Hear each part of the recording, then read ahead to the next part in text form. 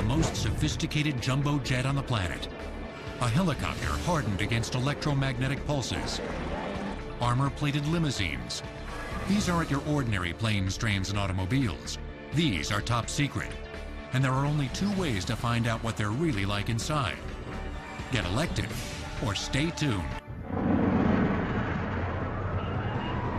On September 11th, 2001, during the chaos of the terrorist attacks, President George W. Bush boarded a special 4-engine turbofan Boeing 747 jumbo jet. Tail number 28000. Like any Air Force vehicle carrying the president, this craft was designated Air Force One.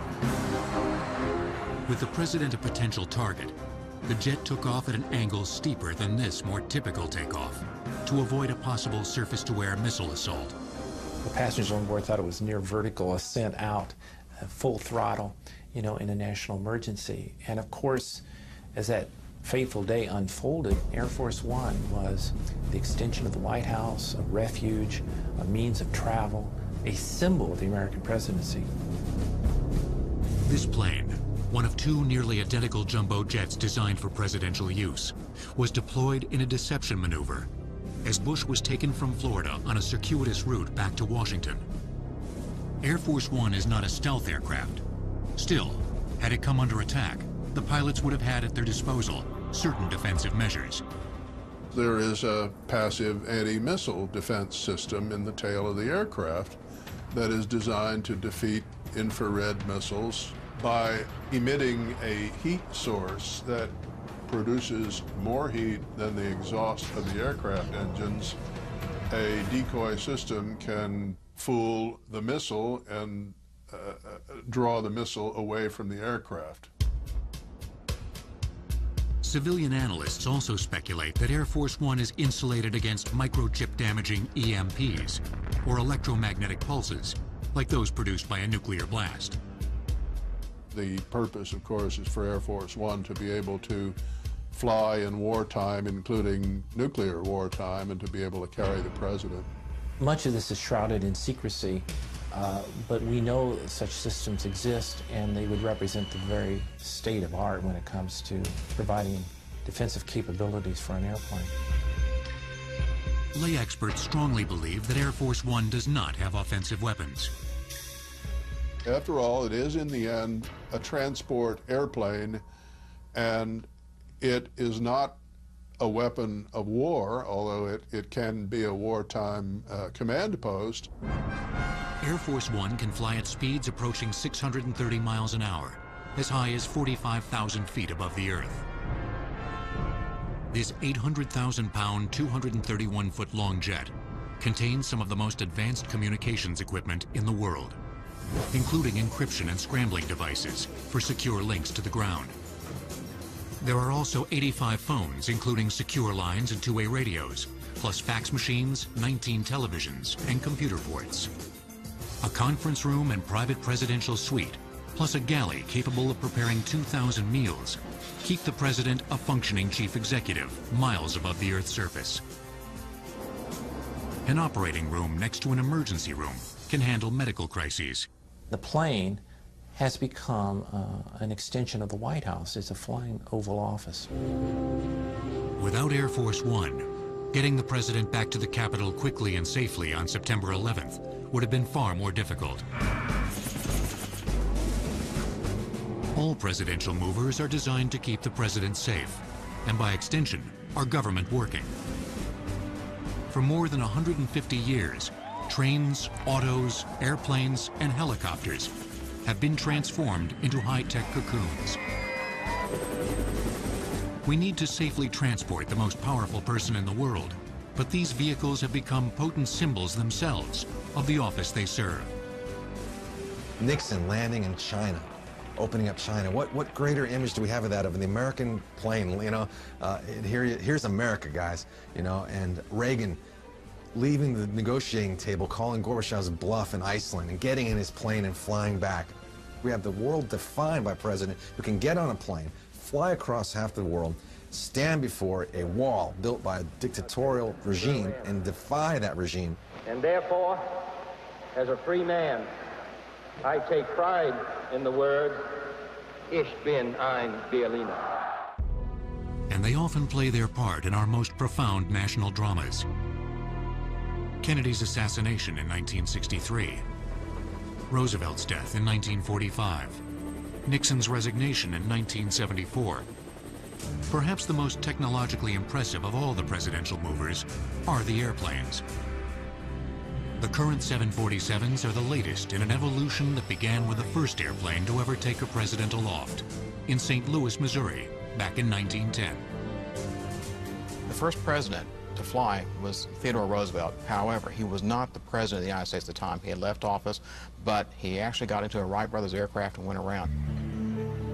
This historic and dangerous trip, captured by another fledgling technology, motion pictures, was the first of a series of presidential milestones to take place in the air.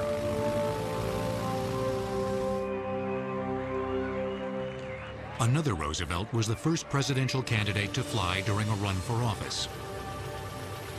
When 1932, Franklin Delano Roosevelt flew on a Ford Trimotor from Albany, New York, to Chicago to accept the nomination of the Democratic Party. And this was really an extraordinary event. We have a perfect day for this trip, and I'm very happy to be going out to Chicago, and everybody knows the reason why I'm so happy. Breaking precedent, Roosevelt became the first candidate to accept his party's nomination in person. Flying to the convention was as much a political as a practical consideration. Maybe he also saw the sense of modernity with flight, you know, descending in Chicago as this redemptive figure who's going to lead the United States out of the dark days of the Great Depression. Necessity rather than symbolism forced Roosevelt back on board during the Second World War. In January of 1943, a full 11 years after his trip to Chicago, he became the first sitting president to fly, traveling to a conference in Casablanca in a Boeing 314 Clipper seaplane. The journey took 90 hours in flying time round trip and covered over 17,000 miles. The secrecy was such that the crew of the Dixie Clipper only knew that a Mr. Jones, who was passenger number 1, was going to board the Dixie Clipper for the flight. But they were escorted by fighters, and they made this arduous trip down to Brazil, and then they crossed the South Atlantic to British Gambia, and then he was transferred to a C-54 4-engine transport that flew into Casablanca. Roosevelt's appearance in Casablanca allowed him to engage in personal diplomacy with his Allied counterparts at a crucial stage in the war. In December of that same year, he flew to Tehran on a C-54 Skymaster. Clearly, the president needed a plane at his disposal, and a Skymaster was soon converted for his use. Now, this aircraft had special features. It has an armor-proof window, so if the president wants to look out the window, he certainly can. It also has accommodations to carry a large number of people. They have extra gas tanks built into the aircraft to extend the range of the aircraft.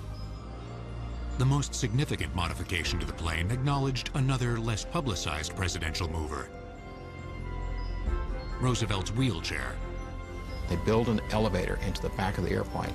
This way, President Roosevelt's wheelchair can be rolled onto the elevator. He can be raised into the aircraft. Roosevelt used his C-54, unofficially nicknamed the Sacred Cow, only once, in February of 1945, traveling to an Allied conference at Yalta on the Black Sea. Harry S. Truman inherited the plane 2 months later, upon Roosevelt's death. He flew to Potsdam, Germany for the last of the wartime conferences in July of 1945.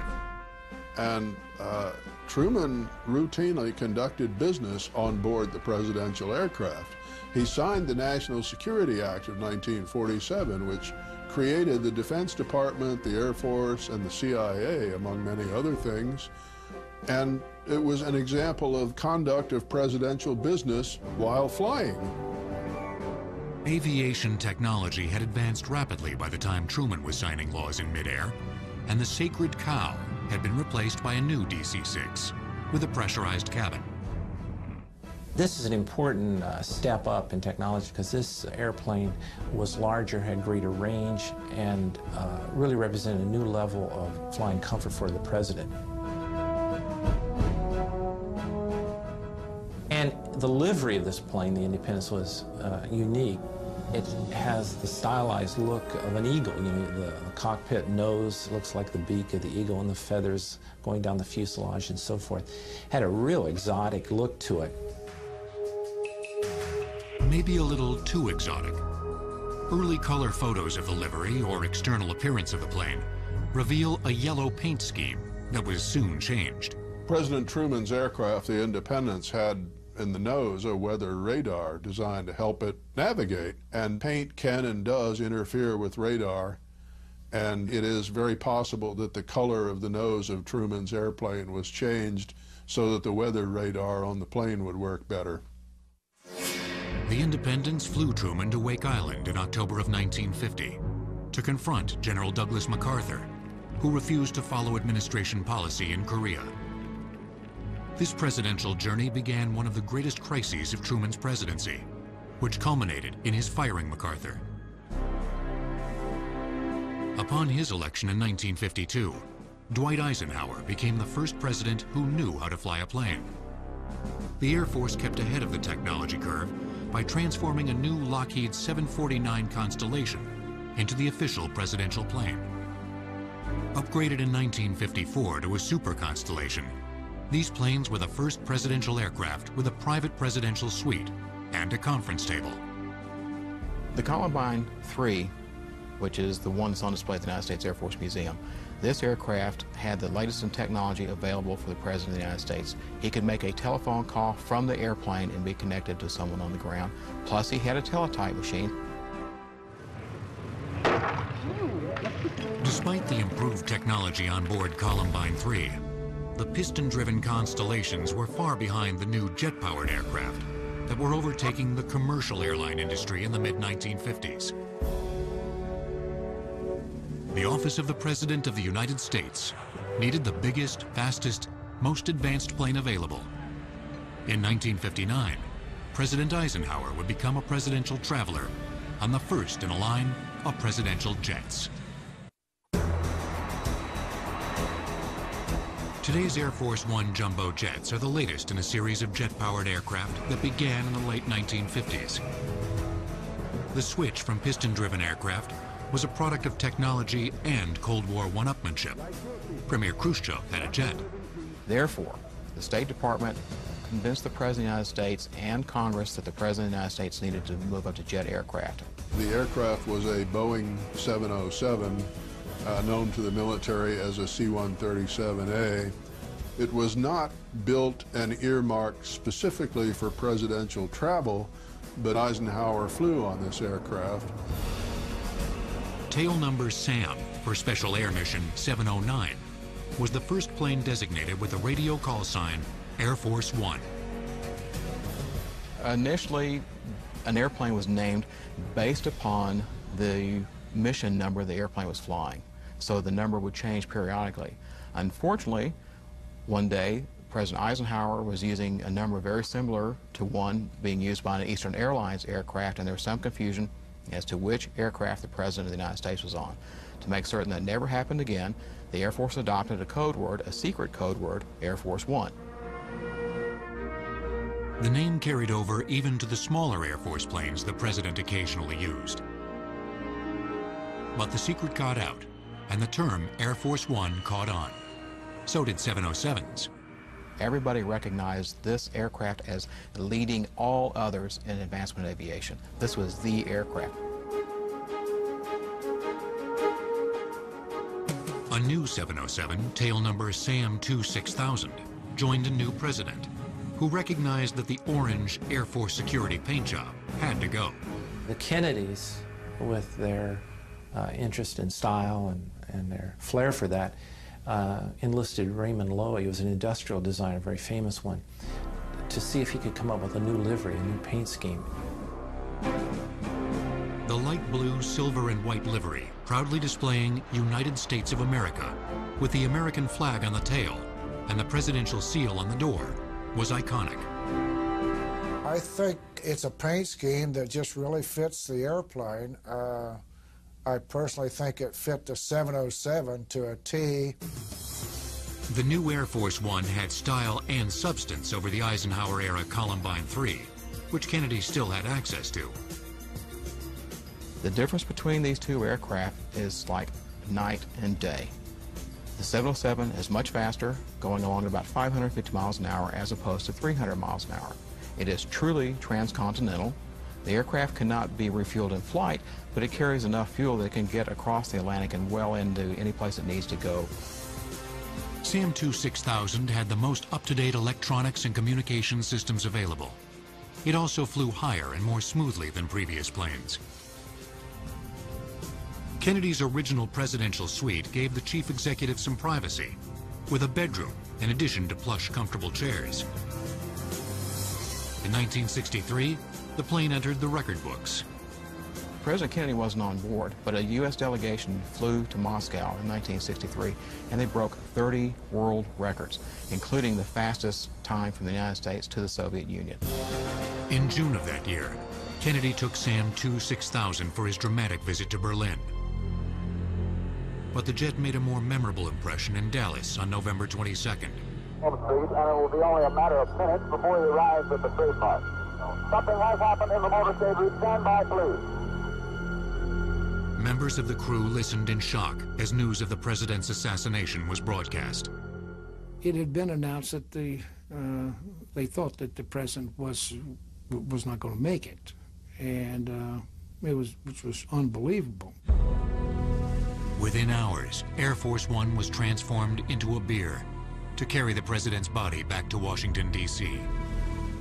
It just hit me that we cannot, put the president's body in the cargo compartment. And then I made the suggestion that says, well, we got to put the casket in the cabin, and there was some discussion and a little disagreement. It won't fit. It won't go. The casket won't go. And I said, yes, it will.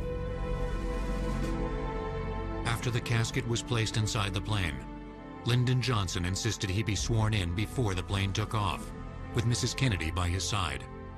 And that's one of the most searing and memorable photographs in American history of Jacqueline Kennedy standing there with that blood-splattered outfit on. So there's Air Force One, and it's at the epicenter of the American experience at that point. As president, Johnson altered SAM-2 6000 to fit his style, removing partitions to better see what was going on from his suite at the rear of the plane. Johnson also used the plane as leverage, offering an exclusive ride as a political plum. Twice he visited troops in Vietnam. When Richard Nixon took office in 1969, SAM-2 6000 was being renovated. They literally stripped the airplane on the inside from the very nose to the very tail of the aircraft. They took out everything, put new wiring, new electronics, and by doing that, it made it a true working White House. A new Boeing 707, SAM-2 7000, joined the fleet in 1972, and together, the planes helped Nixon conduct foreign policy in Russia and China. But in 1974, Nixon resigned the presidency amidst the Watergate scandal. I shall resign the presidency effective at noon tomorrow. Vice President Ford will be sworn in as president at that hour in this office. He left Washington for the last time as president on August 9th, traveling back home to California. The pilot took note of the fact that Gerald Ford would be sworn in as president around noon, and the plane was over Kansas City traffic control at that very moment, and the pilot called down, and the designator ceased to be Air Force One and became SAM 26000. President Nixon then became Citizen Nixon. My instructions were that at noon, when everything was to pass, and they were going to have a martini together. They did have a martini at the passing of the guard, so to speak. The symbolic power of Air Force One backfired for President Ford when a stumble down the steps in front of the plane with Mrs. Ford became an emblematic image of his presidency. One of the stewards would try to hold the umbrella for her and another steward for the president. But President Ford refused that day. He said, "I'll take the umbrella." And he slipped a little bit. Thought I'd lost my job. Got a few phone calls that evening. Both Presidents Carter and Reagan used Air Force One as a diplomatic tool and to symbolize the strength and power of the presidency. Most memorably during Reagan's visit to Berlin in 1987, an echo of Kennedy's trip 25 years earlier. Sam 27,000 took Ronald Reagan to Berlin, too, to make another epic speech. Mr. Gorbachev, open this gate. And that's another way of looking at Air Force One. It's kind of an arrow going through the sky, taking presidents to very pivotal meetings.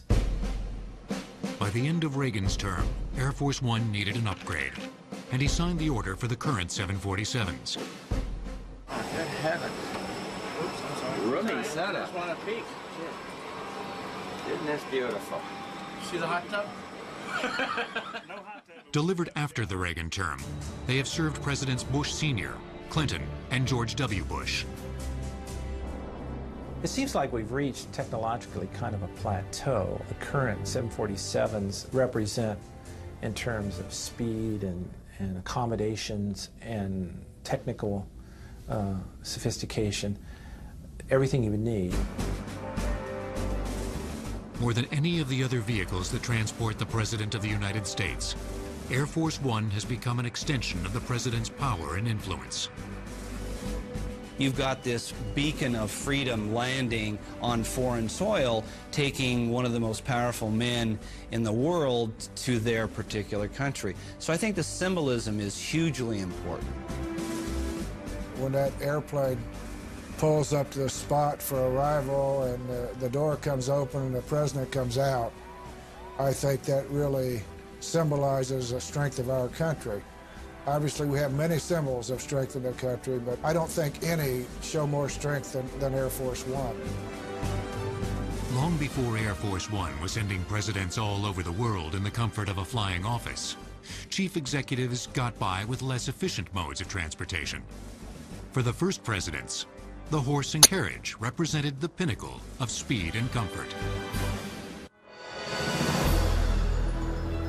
The revolution in transportation over the last century has allowed the president a variety of options: planes, trains, and automobiles that simply didn't exist in 1789. For George Washington, transportation wasn't all that different from that of the Roman emperors, and it invariably involved horses. He went up and journeyed through New England with Thomas Jefferson. And he did this in his diaries. He talks about how he was there not for his own personal benefit or enjoyment. He just wanted the country to share the experience of him as president. Most early presidents, however, kept near the capital. James Monroe was an exception. In 1817 and 1819, he made 2 arduous carriage journeys through the North and South to inspect defenses. Monroe paid for both trips because there was no official budget for such excursions. In Boston, it's reported that 40,000 people traveled into the city just to get a peek at their president. When Lincoln, a promoter of railroads, took office in 1861, rails were tying the continent together. He used it to his benefit. He used it to get up to Gettysburg, for example. Wrote a little speech on the way there. For Lincoln, there's a lot of safety concerns.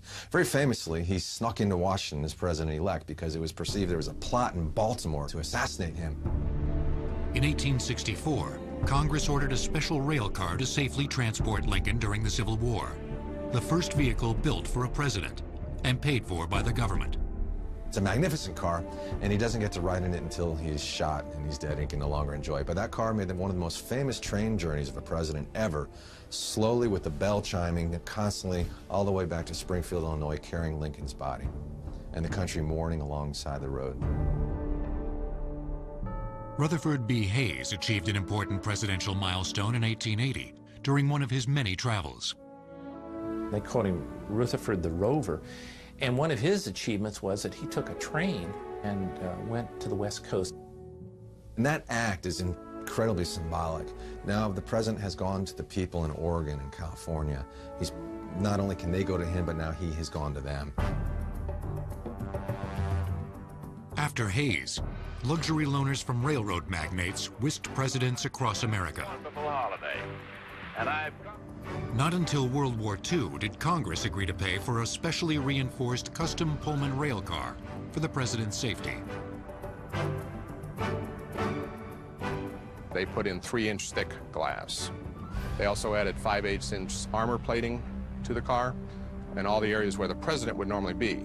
They also added 2 escape hatches to the car.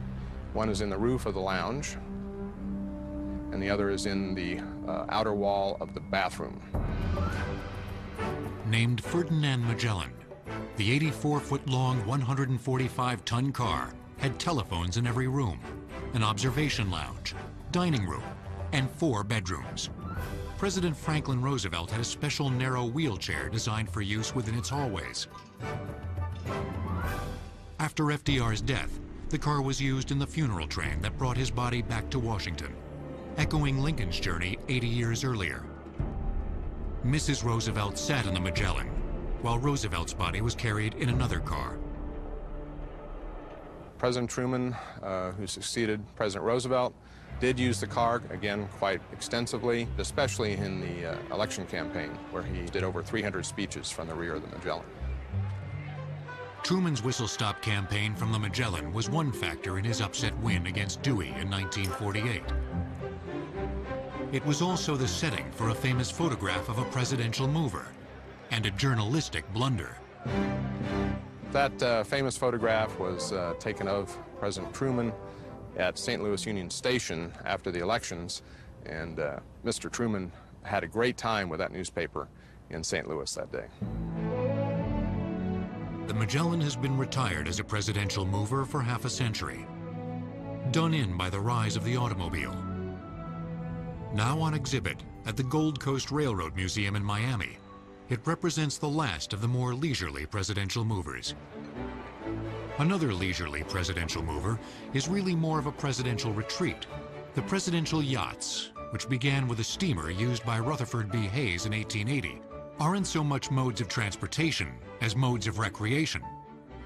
The yachts have kind of a party-like ambiance to them. You know, it's a place where you go for meetings or kind of a leisurely cruise.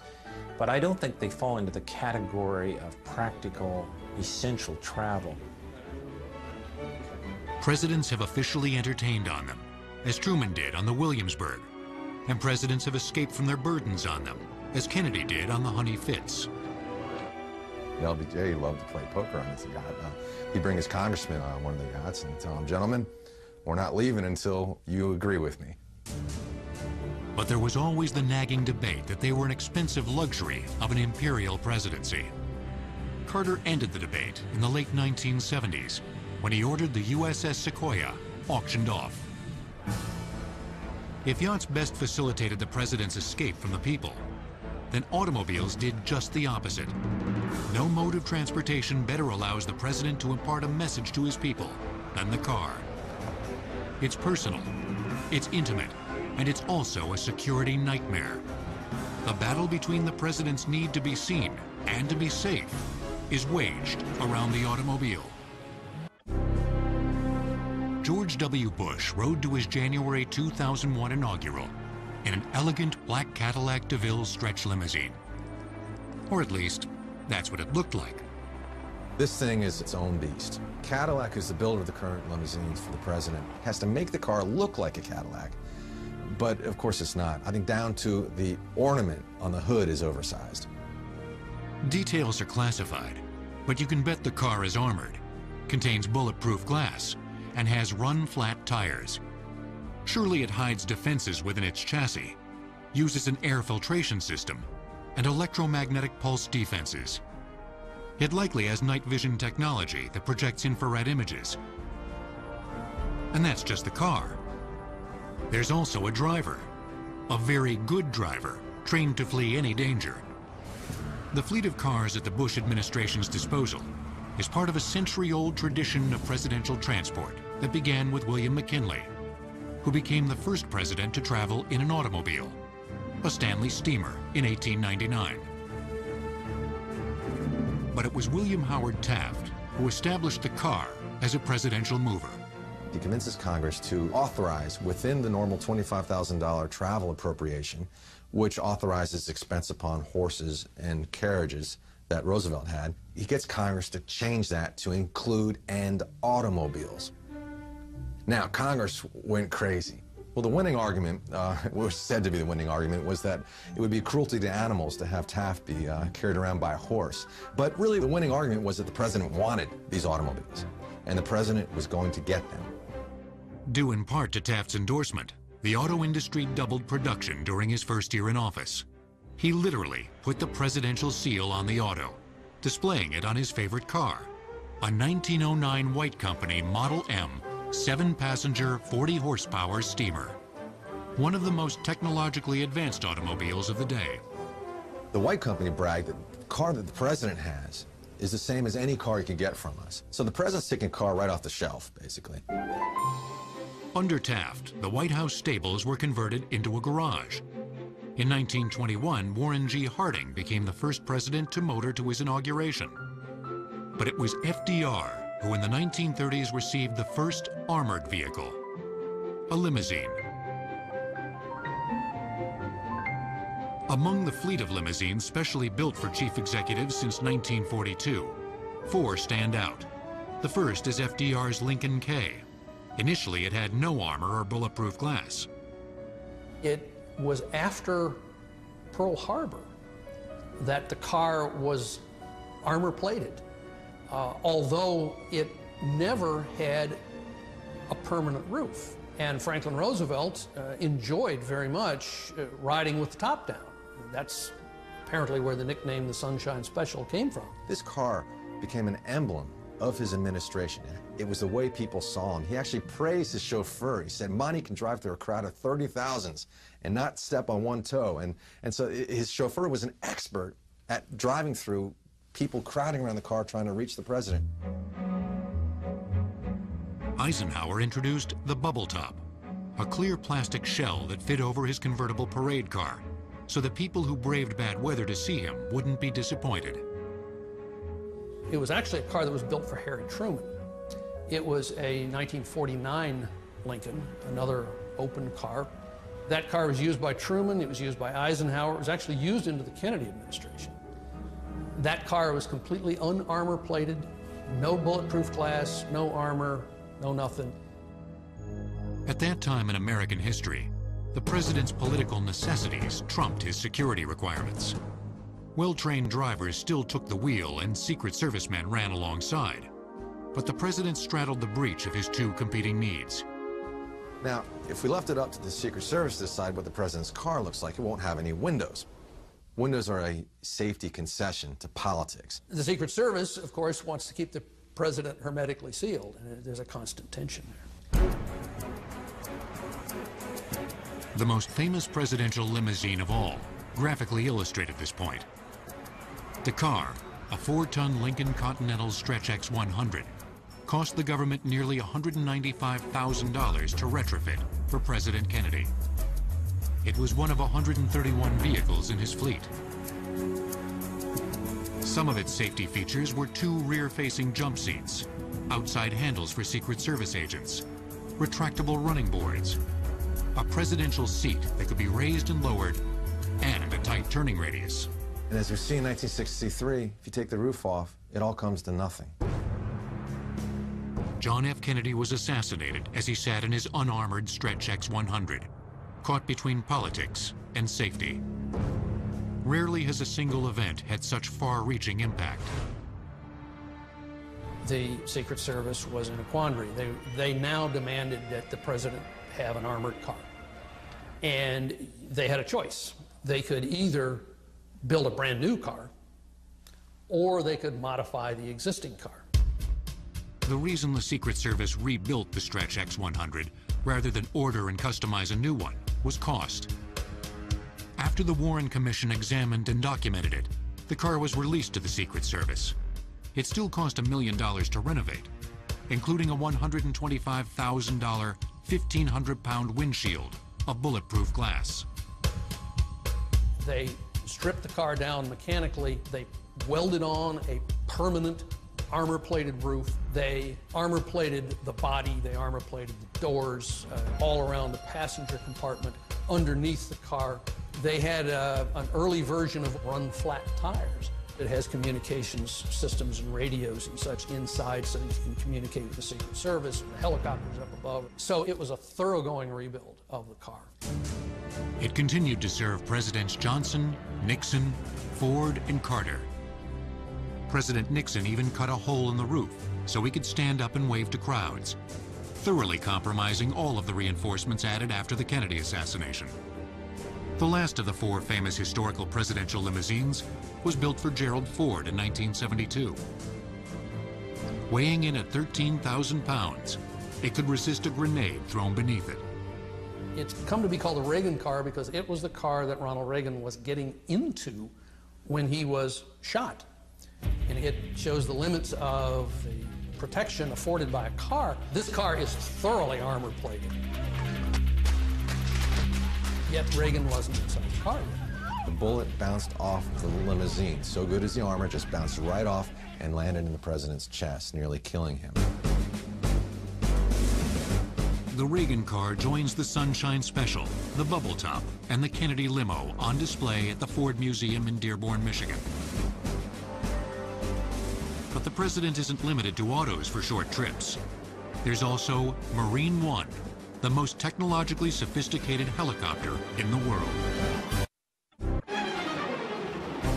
The current Marine One helicopter is the most agile of all the presidential movers, able to lift off from an airport tarmac and place the president back home on the lawn of the White House. President Eisenhower ushered in presidential helicopter travel on July 12, 1957, in an attempt to simplify short trips to places like Camp David, without involving the fleet of presidential limousines. The first presidential helicopter was a Bell H-13. That's the military version of the bubble-topped helicopter you see on the intro to MASH. There was very little space on the inside, and the Secret Service felt that it really wasn't safe for the president. Eisenhower's 2-man H-13 was quickly replaced by a more spacious Sikorsky H-34C, which could accommodate half a dozen passengers. Perfect for traveling the 70 miles to Camp David. It didn't require motorcades or stop traffic, and it was twice as fast as a limousine. Eisenhower saw the practicality of helicopters for short shuttle flights, and he liked the way you could get in and out of a place. And you think of the security measures. If you go by helicopter, that it arguably is more secure than moving in limousine across the landscape. But some presidential guests were leery. Soviet Premier Khrushchev refused Eisenhower's invitation for a ride during his United States visit in 1959. He really thought that this might be an effort to get him up in a helicopter and just crash the helicopter and get one major problem for the United States out of the way. But then, to his surprise, President Eisenhower indicated he was going to go too. And so then Khrushchev immediately backed, oh, well, fine, I'm ready to go. Under Kennedy, the presidential choppers were the Sikorsky VH-34As, also known as H-3s. The H-3 airframes were in service until 1975. It's probably one of the best-known helicopters today. It was also one that's been around the longest. The 3A had an amphibious hull, so it had a capability of landing and taking off from the water for short periods of time. The rotor path on the 72-foot-long craft had a 62-foot diameter. It sported two 1,400-horsepower engines. The cockpit had a large window with two large reclining chairs, and the navigational system and radios were the best available at the time. In the presidential cabin, they had the bench area where about 5 people in those days could sit. And then behind the presidents in the next compartment, we had a small latrine. They also had a small galley aboard the plane. Marine One usually cruised at 135 miles per hour, roughly 1,000 feet in the air, for flights that lasted between 30 minutes and an hour.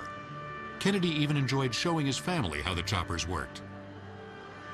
As the co-pilot was checking over around the helicopter, he looked up and he saw the tail rotors winging, flapping back and forth. And he says, whoa, something's wrong with that. So he ran and looked in the cockpit, and there was John John. And John John was on the stick, and the president says, yeah, push it forward, then pull it back. So then the pilot says, Mr. President, he says, anything I can help you with? He says, no, we're getting along fine. Although the Marines are closely associated with the president's helicopter travel, initially the task was shared with the Army. In fact, Nixon's memorable departure from the White House in 1974 actually took place aboard the Army One helicopter. Like Air Force One, any Army or Marine vehicle transporting the president becomes Army One or Marine One. The Marine HMX-1 squadron took over sole responsibility in 1975. They bought additional new H-3s. Those are still in service today. The differences are some technology improvements with the rotor head and so on, and vibration dampening, and power plants have improved. General Electric makes those power plants. The current Marine One H-3 can travel 140 miles per hour at 14,400 feet for up to 600 miles, depending on its payload. Energy-absorbent landing gear and crash-resistant fuel tanks make it safer. It employs light armor, special protection from electronics damaging electromagnetic pulses, and probably weighs about 10 tons. But most information about the craft is top secret. But we do know that the 4-person crew can serve 15 passengers. Sound dampeners, air conditioning, a galley, and a restroom contribute to its comfort. It has two 1,500 horsepower General Electric turboshaft engines, but it can stay in the air with only one functioning. It's the smoothest, I believe, I'm prejudiced, the smoothest helicopter ride you could have, certainly the most comfortable and most quiet. The president also has a smaller, modified Sikorsky Blackhawk, which can resist an attack from 23mm shells while traveling at speeds approaching 180 miles per hour. 4 crew members and 8 passengers can travel up to 445 miles, carrying over 20,000 pounds. 2 General Electric 1,630 horsepower engines keep it aloft. Although Marine One offers the convenience of quick, short flights that avoid traffic and the logistical challenges of presidential ground transport, its greatest asset is its ability to remove the president from danger faster than any other presidential mover. Marine One went very quickly, get to the president, and move him away from that concern or threat, or move him to a medical facility if that, God forbid, if that happened. Marine One, like all presidential movers, has its utilitarian purpose. Each presidential mover gets the president from here to there. But they are more than just vehicles. They help presidents make history. And occasionally, they make history themselves.